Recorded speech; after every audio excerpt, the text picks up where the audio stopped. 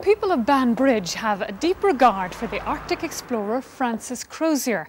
After all, he's one of theirs and was responsible for discovering the Northwest Passage in the Canadian Arctic. That was an important discovery in 1848, but cost the lives of Captain Crozier and his crew. David Appleby is a native of Pennsylvania, and the family folklore proclaims a connection with Captain Crozier.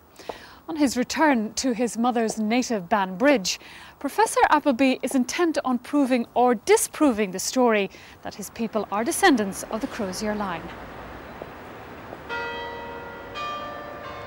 David Appleby's mother left Banbridge with her parents, Joseph Savage and Elizabeth Noddings, in the 1920s. 80 years later, he's returned to his ancestral hometown with his extended American family. On day one, he and his cousin Cathy Dumont have come to pay their respects at the Crozier Monument, which dominates the northern approaches to Banbridge. We must take a look at this inscription. To perpetuate the remembrance of talent, enterprise, and worth, as combined in the character and evidence in the life of Captain Francis Rawdon Moira Crozier. This monument has been erected by friends who, as they valued him in life, regret him in death.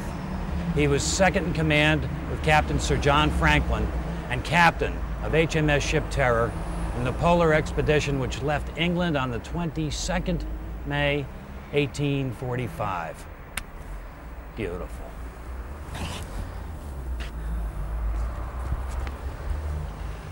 After David and his party checked into their bed and breakfast, he took up an invitation to visit the Crozier ancestral homestead, some 6 miles outside Banbridge.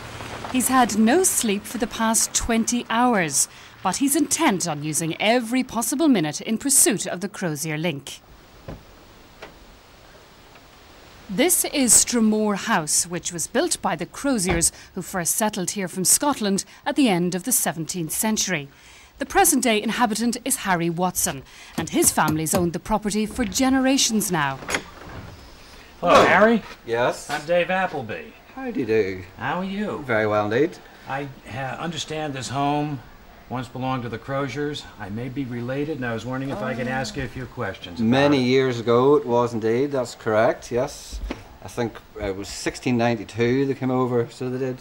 From Scotland, apparently. They were given the choice. Right. Of either coming over here or going to prison in England, so they decided to come over, and they built a few houses around this area, so they did. Well, would it be an imposition to take a look inside? No, that's okay. You can have a look now. It's not drastically tidy, I'm afraid.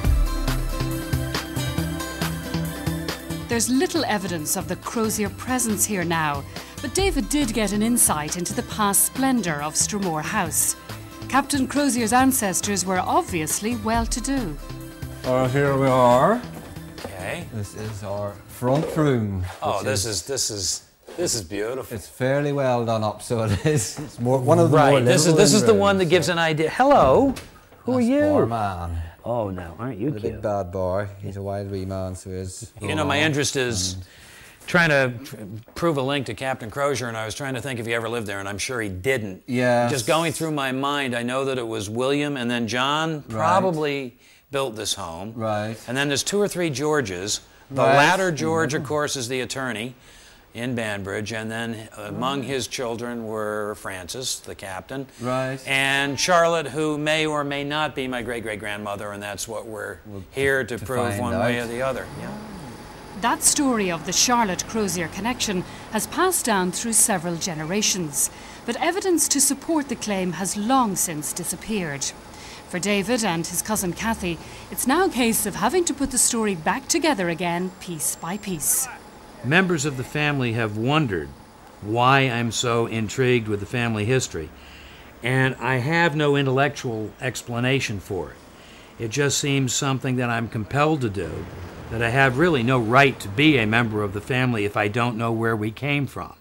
And I suppose in a way it helps me understand myself and my folks and my sister, just to know everything I can about all those components that went into making up me. Before any attempt to rebuild the family history, though, there's the delicate and important matter of an Irish-American family reunion to attend to. David and his wife Alice are joined for the evening by his American cousins. This is quite an international affair, a minor state occasion in fact. Hosts for the family get-together are Norma Jardine, her husband Bobby and their immediate family. God bless you all. And God bless America.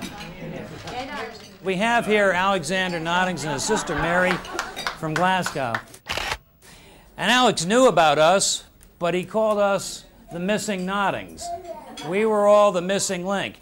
He knew that there was an Elizabeth Nottings who had sailed to the States in the 1920s with her family, never to be heard of again, except, of course, to us. But for some reason or other, he was very perceptive, and not only did he keep checking the Nottings gen form, but he checked Savage. And one day he happened to see a listing for one Elizabeth Nottings Savage posted by Kathy.